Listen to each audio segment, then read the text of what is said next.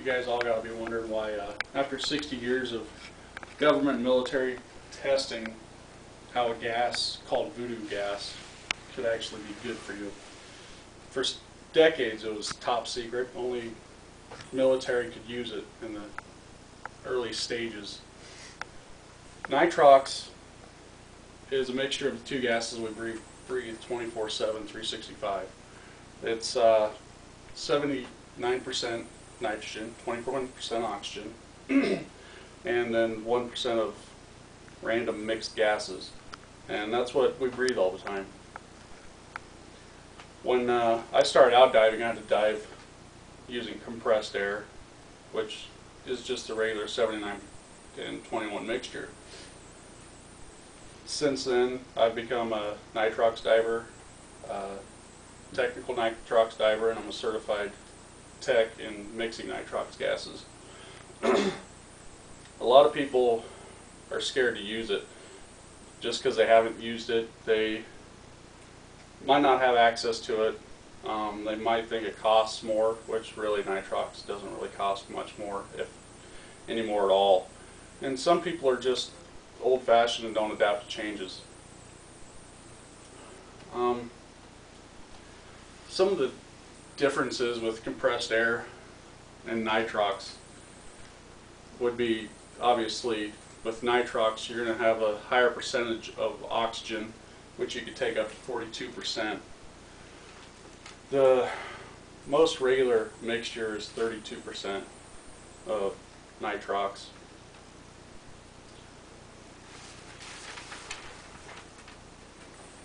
Slowly but surely, nitrox is making its way into dive shops around the world. It's more expensive to get more tanks and to switch your banks over to be able to use nitrox. According to Matai Attila,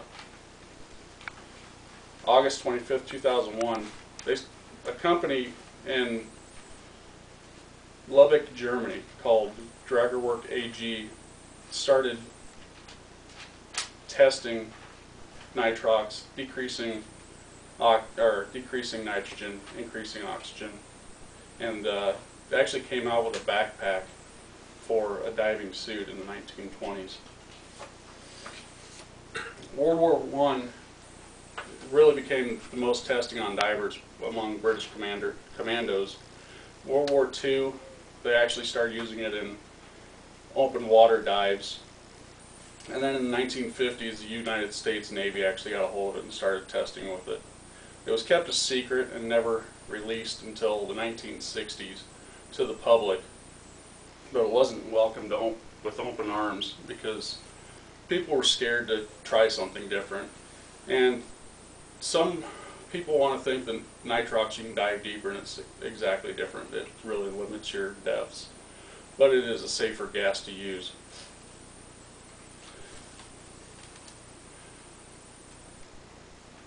Nitrogen buildup is what causes decompression sickness, or what they call the bends.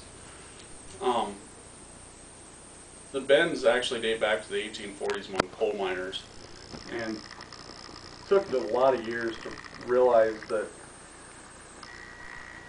coming back up from the deep coal mines, that people could only withstand certain amounts of nitrogen in their bloodstream. Just so a diver, where it comes to play in the diving world, the diver ascends too quickly, the nitrogen turns into a bubble form, and it'll block blood flow, and that's what causes the bends. Matai Attila, in the study that he did, said decompression sickness occurs 2 to 3 times in every 10,000 dives, and about 100 deaths a year. Average about 100 deaths a year among divers in the United States. The probability of a diver getting the bends from compressed air is 500 out of 1.98%, and probability of divers getting the bends from nitrox is 500 out of 1.48%. When you go to the dive shop to pick up your tanks, you've got to have a certification to be a nitrox diver. So you're going to have to show your certification. You want to check your tanks. make sure that they have stamps on them and a sticker which is covered, but that will tell you if it's a Nitrox certified tank. They also have a dust cover which is green for Nitrox. Also, your tank, your regulators have to be a certain type of hose and regulator also to use Nitrox gases. Also, if you're diving a computer, you want to make sure that your computer is set up to the right percentage of Nitrox. Otherwise, it could be wrong and you could also get hurt from that. Really, there's no reason to really dive. You know, Nitrox isn't a deep diving gas like some people want to think. It's very limited, and there's really, unless you're diving hundreds of feet, there's no reason to even think about using Nitrox until you get into shallower water to decompress. Lisa Porter stated that your body tissue retains less residual nitrogen after a Nitrox dive. You can return to the water a lot sooner than if you're diving on compressed air, and it also makes your second, third dives much longer instead of cut short as if you were using compressed air.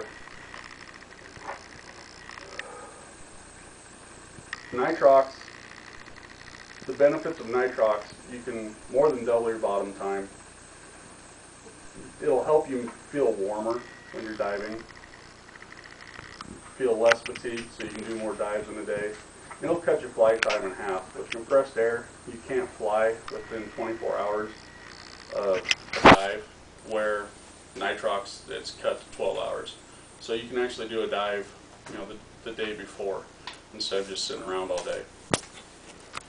James Odom said in 2001 that diving Nitrox, it makes your vision a lot clearer, and you can see the colors in the water the way they're supposed to be seen. On compressed air, the water is going to have more of a green tint to it. When you're diving Nitrox, the real actual colors will show up, especially in the coral.